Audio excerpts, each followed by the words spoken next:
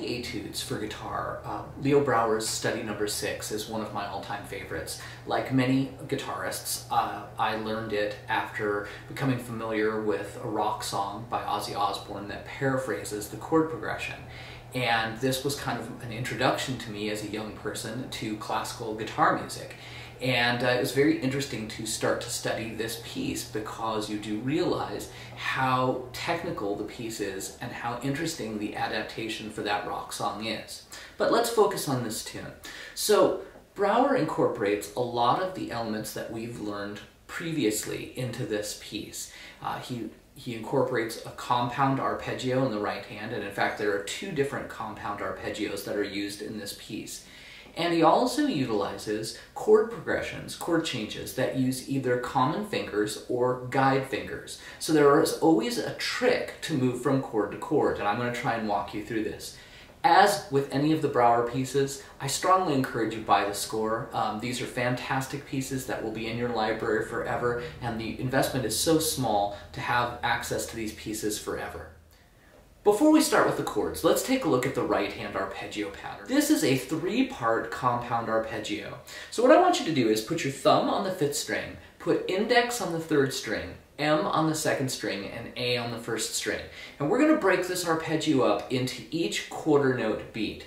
So the first quarter note goes P, A, M, I. A very straightforward arpeggio.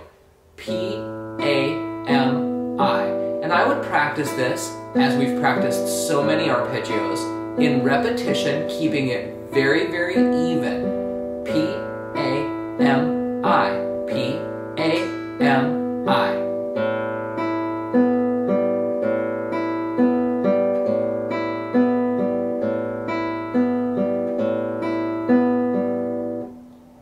The next arpeggio, again, we start with the A finger on the 1st string, A, M on the 2nd string, I, and now P on the 4th string. So we have A, M, I, P, A, M, I, P, A, M, I, P.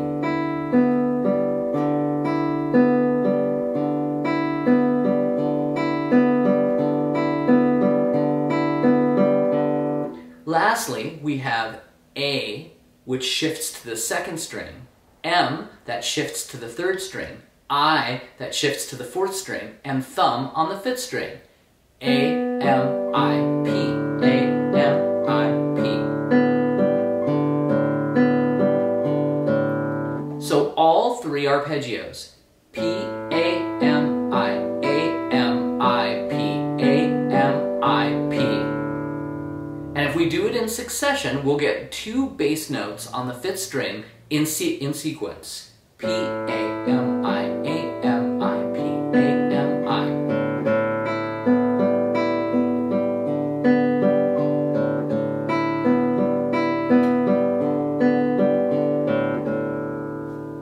As I work through this arpeggio, I'm utilizing consecutive preparation. So when one finger plays, I'm immediately placing the next finger on the string that will play next.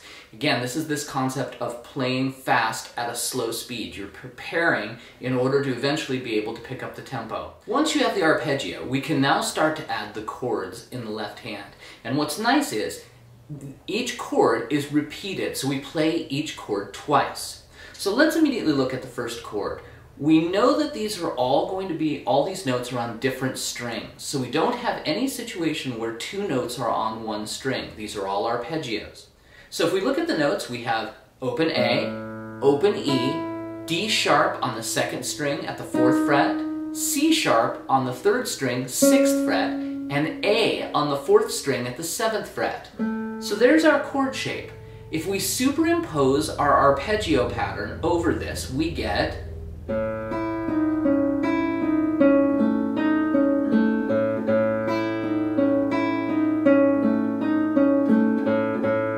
and again, we play each chord twice. Once you have that, the next chord is very connected to this. We lift up our pinky, our first and third fingers are going to remain the same. We're going to place our second finger on the 4th string at the 5th fret on the note G. Again, we play it twice.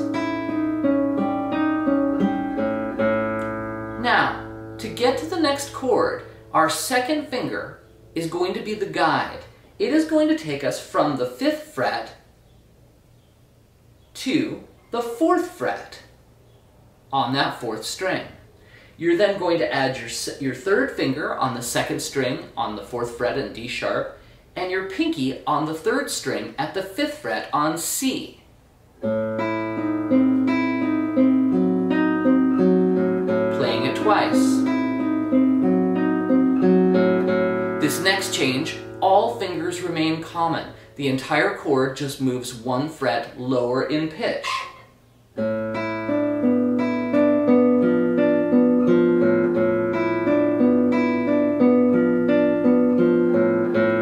get to the next chord, our pinky is going to stay common. We're going to add E on the 4th string 2nd fret and C sharp on the 2nd string 2nd fret. So pinky allows us to make that change.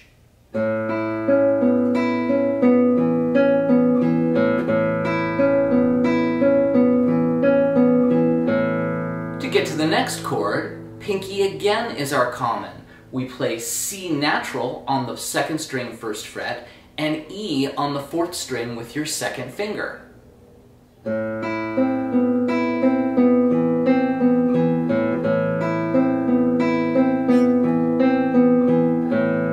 The next chord change is tricky until you see the strategy to get there. We have to go from this shape to this shape. Now you'll notice that the shapes remain fairly similar. The pinky becomes the guide. So what we're going to do is we play our chord, we move our pinky forward to the 5th fret. That puts your 2nd finger in position to play G on the 6th string at the 3rd fret, and it puts your 1st finger in position to play E on the 4th string at the 2nd fret. So what I'm going to do is I'm going to show you just that chord progression, just that change.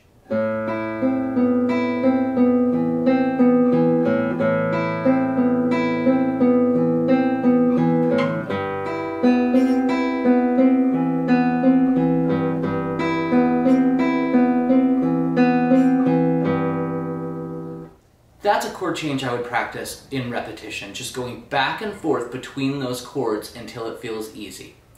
Once we're here on that chord, the next chord is easy. 2nd finger on the G becomes our guide. It moves to F sharp. We add our 3rd finger on the 4th string on E at the 2nd fret and our pinky on the 3rd string at the 2nd fret on A. So we have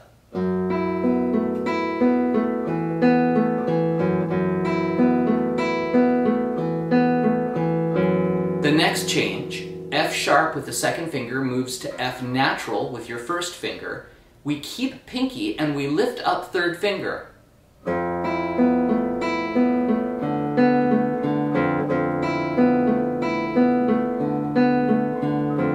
The next chord, our pinky is common. We lift up F, it will go to open E, And we're going to put our third finger back down on E on the 4th string, 2nd fret.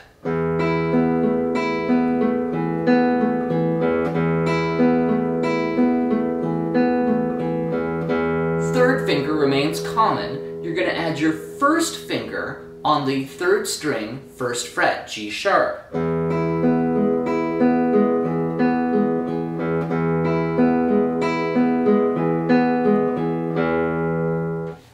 Beginning in measure 23, our arpeggio pattern subtly changes. We now have the arpeggio P-A-M-I, P-A-M-I. So it's a repeating P-A-M-I arpeggio. What's interesting is it changes strings in a very complex way. So we start out on strings 5, 1, 2, 3. Then we go 4, 2, 3, 4. So we have P-A-M-I, P-A-M-I, P-A-M-I, P-A-M-I.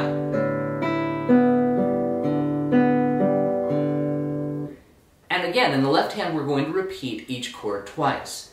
We have an interesting chord change from measure 22 to 23. We start out where we left off at the end of 22.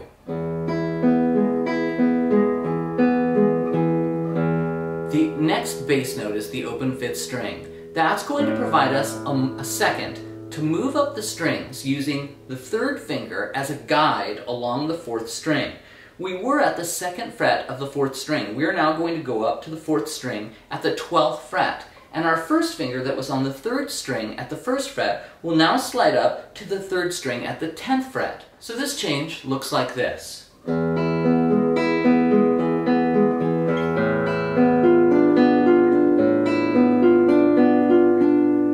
Here, we slide back a fret on the 4th string using that 3rd finger to the 11th fret, and add our pinky on the 3rd string 11th fret.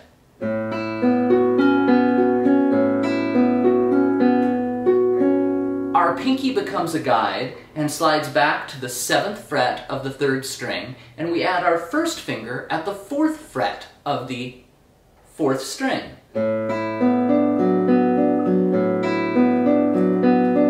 Again, our pinky will become a guide, going back to the 6th fret of the 3rd string, adding our 3rd finger on the 6th fret of the 4th string.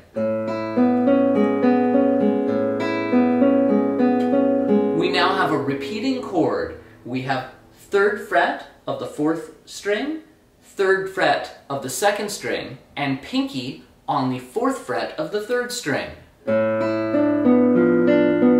We only play it once. The next chord is also a repeat. 4th string, 2nd fret, 2nd string, 2nd fret, pinky stays in position. And end with an opening. I like to retard through that last measure, really giving emphasis on that final A note as a resting place where the piece resolves. This is a piece that you can work on for years because we can take it as fast as our hands will allow us. It's very intricate, it's very interesting, the harmonies are very complex. People really enjoy listening to this piece, even though it is far from consonant. I hope you've enjoyed this tutorial. Please subscribe for all the updates, and I look forward to hearing your videos of you performing this piece.